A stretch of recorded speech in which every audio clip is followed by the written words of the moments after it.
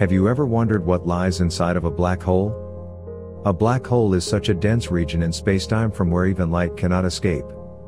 Remember, traveling at 300,000 kilometers per second, light is the fastest entity in this entire universe. Black holes are the monsters of the cosmos that feed on everything that comes in their way, be it a tiny rock or a massive star. But what lies inside of these mysterious objects? Is it a portal to a parallel universe with different laws of physics? Or is it a wormhole that can make interstellar travel possible? And most importantly, what would you experience if you fell into a black hole? One of the fascinating things about black holes is that before their discovery, they were found hidden in the equations of physics. They are an outcome of Einstein's general theory of relativity. Even Albert Einstein doubted the existence of these bizarre objects in space.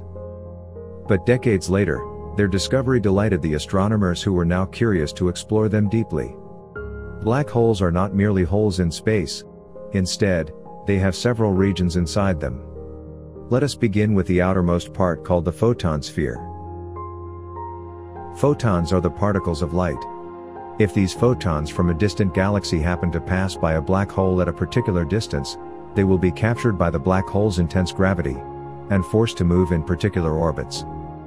As you can see in this illustration, the yellow circle represents the photon sphere.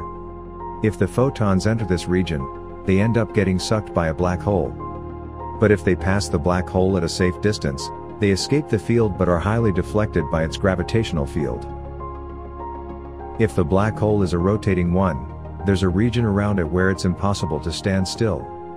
This region of spacetime is termed the ergosphere. In this region, objects and radiation can generally escape. The ergosphere is shown as a light blue region in this illustration. In this zone, all the particles are forced to move in the same direction as the black hole spin. There's a process called the Penrose process in which the particles can escape the ergosphere with more energy than they entered. Then comes the ultimate boundary of the black hole from where not even light can escape, the event horizon. This is an exciting region of the black hole. Suppose you are an observer looking at an astronaut entering a black hole. Because of gravitational time dilation, the astronaut will appear to slow down as he approaches the event horizon. He will start appearing red because of tremendous redshift. Finally, the moment he reaches the event horizon, he will appear to be frozen in time. But the astronaut wouldn't notice any difference at the event horizon. Even after he passes the boundary, to an outside observer he will appear frozen in time. The event horizon is the point of no return, as you cannot escape once you pass it. From the outside, it might seem that story has ended. But that's not the case. The most mysterious region of a black hole lies within its event horizon, the singularity. As per the most accepted notion, a gravitational singularity is a point that lies at the very center of a black hole, and contains enormous amounts of mass in an infinitely small space. Here the space-time curves infinitely, and the laws of known physics are no longer valid. As per Nobel laureate Kip Thorne, singularity is the point where all laws of physics break down. To avoid this anomaly, a new theory has been gaining momentum. It says that black holes could be eternally collapsing objects that will hit the singularity only after infinite time. This model has been built over the works of many cosmologists and astrophysicists over the past few decades. But if this singularity exists, then where does it take us? Scientists have looked into the possibility that black holes could act as wormholes to other galaxies.